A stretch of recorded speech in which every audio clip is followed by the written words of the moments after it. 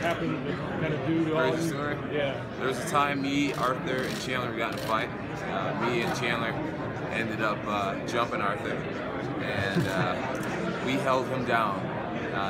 Just wedged between a wall and the bed.